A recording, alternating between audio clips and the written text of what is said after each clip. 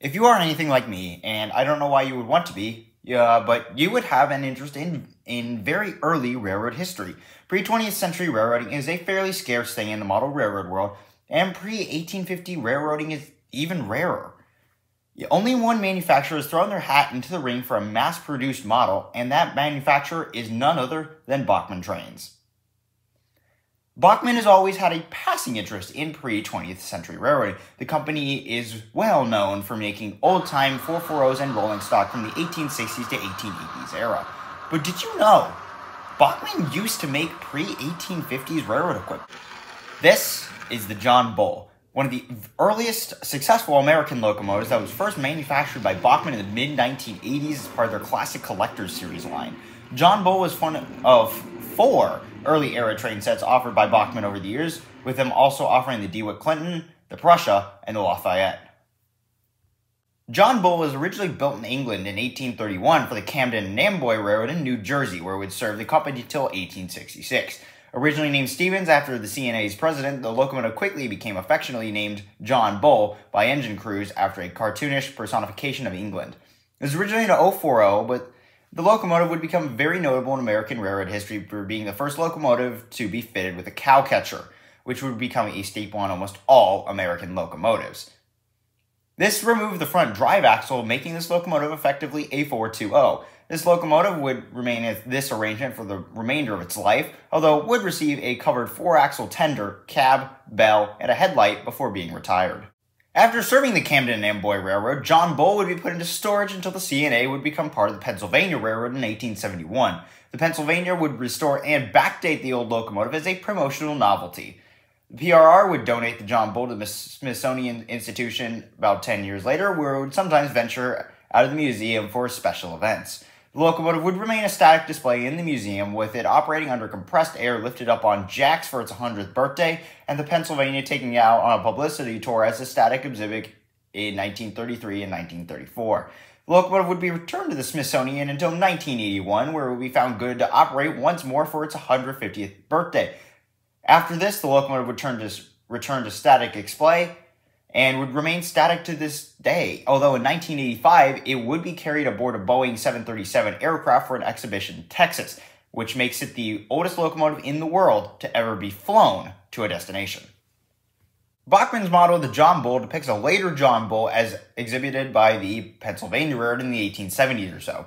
Here's mine, and it's not exactly mint condition, but I think it's in good enough condition to get the point across. The locomotive itself is actually unpowered, which makes sense, as this locomotive is minuscule. Here's a Hot Wheels car for scale, and here's a 10-wheeler for scale. The locomotive is actually quite detailed, especially for Bachmann at the time, with intricate gold parts to really help make this railroading legend come to life. The pilot does not actually swivel, but if your curves are tight enough to derail this little guy, what the hell is your track? There's a small spring on the front to keep it on the rails, and I found it to actually track really well. It's not the smoothest rolling thing in the world, but it's not awful, and a little drop of oil has made it significantly better. The tender is easily my favorite part of this set. It's so small, yet they managed to cram a motor into this thing in the 1980s. It's pretty weighty, and it has this nice quality feel. What I find particularly nice is these solid metal handrails on the top and the sides of the tender. I also very much like this wood grain texture molded into the plastic. That's a really nice touch. Gives it that little taste of extra authenticity. The tender is a horn hook coupler along the rear and couples the locomotive with a small pin and loop system. It doesn't feel great, and it doesn't feel robust at all, but I've never actually had an issue with the locomotive and tender becoming uncoupled during operation. Bachmann also produced a coach to go along with the locomotive. They're not anything fancy, but they still have that very nice quality feel that the locomotive had. My favorite features of these cars is this very fun rounded handrail on the ends, and the outside bracing running along the sides that actually cover the wheels underneath the car. Lifting up the body reveals an interior that sure exists. Of course, these have to be pulled by what may be one of the lightest model locomotives ever made, so these cars are built quite light, and they actually have plastic wheels, but these have to be the most free-rolling plastic-wheeled cars I've ever seen. Putting this little thing onto the track is quite a sight to behold, and it's a very fun concept to look at. Now, I know everyone really wants to watch John Bulls inevitably stall out on a switch, and we will get to that. But let's talk about the drivetrain first. This locomotive is a split chassis model, which means that one side of the chassis is negative and one is positive, which makes for very good electrical contact. This was a very common practice back in the 1980s. One axle of the tender picks up for one side and one picks up for the other. And once this thing gets up and running, it's actually quite a smooth little thing, which really surprised me because of its age and, well, just look at it. It's got pretty good speed control, with the top end being clocked around 60 miles an hour, which I found hysterical. Of course, with a wheelbase this short, you're gonna know this thing is just gonna hate switches. Like, it despises them. So if your existing layout has switches, you may want to shy away from this locomotive unless you have electric frogs. If you get one and it's like mine and it stalls all the time on your layout, you may have a spring that has popped out of alignment. Open up the tender by pushing this side away from the metal box on the chassis, and the shell will come off to reveal the brick. Loosen these screws holding the faux frames on, and you'll be greeted by a little copper spring. Simply push it back in like this, and it should run just fine. After doing this, mine ran almost flawlessly, and even can do a pretty decent crawl. The biggest other issue with this locomotive is pretty minor and may not even be an issue at all, but it's this pulling power. The set this locomotive came in with 3 coaches, and the John Bull locomotive will muscle the consist around with little issue.